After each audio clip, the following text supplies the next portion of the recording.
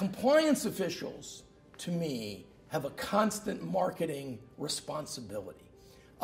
25 years ago, I set up a compliance organization in a company. I was doing this before anybody else was doing it. And we settled the False Claims Act case, and we set up a compliance organization. And that compliance organization decided that their primary responsibility was to make people in the company aware of their existence. Golf balls, tees, frisbees.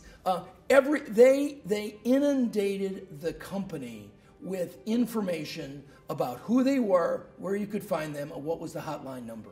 When we set up that organization on the very first day, we got 100 calls to the hotline. Why? Because everyone knew about it. I think compliance organizations have a definite marketing responsibility. It's their responsibility to go out and tell everyone in that organization where the compliance organization will be found, who is their local representative, and how they can get in touch with them. I think that is an essential element of their mission.